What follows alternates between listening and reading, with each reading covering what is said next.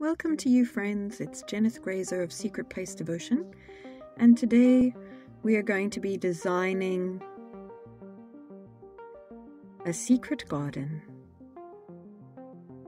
looking at unlocking the secret garden, pre-activation, and also the prompt you'll find. Draw a map of your secret garden.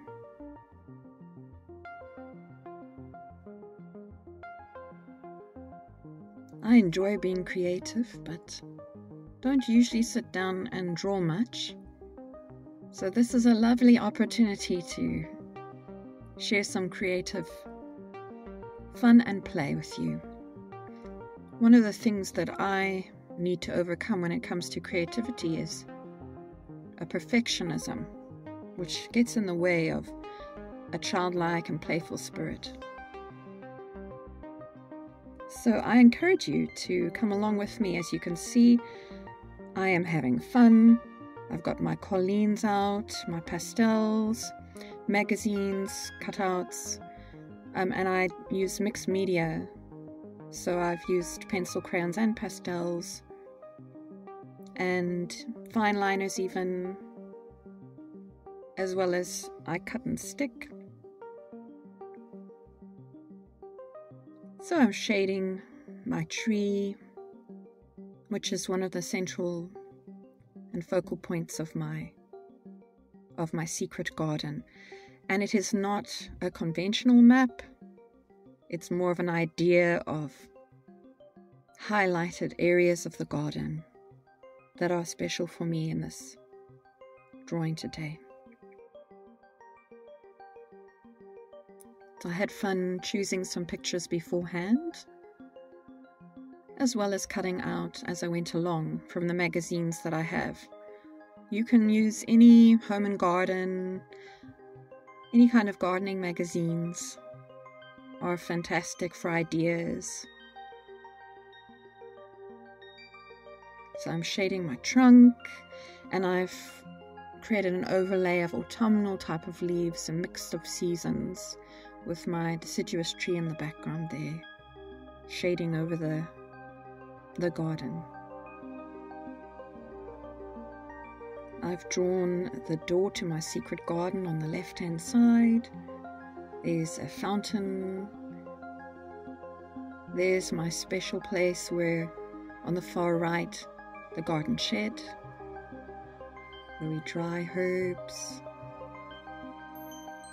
some gardening gloves, and I love that ampersand, which gives me always a sense of possibility. And there's a little chicken. We have chickens in our gardens. That's a special inclusion for me. In fact, our hens have just recently started laying, which is such a special thing, like a treasure hunt for the girls to go and find eggs in the garden. I incorporated a picnic feast there. There's many comfortable cushions and delicious looking feasting yumminess. There is a maze or labyrinth, and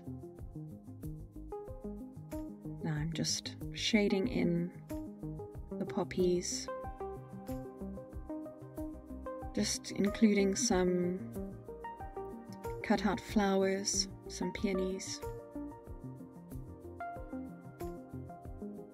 And on the far right at the bottom, I incorporated a little drawing of a map that someone else did of their garden, which I thought had some lovely elements in it. I'm just shading and trying to create some more depth and dimension. And this is the final piece with roses, peonies, and the hammock, which is just hanging there underneath the feast of the picnic.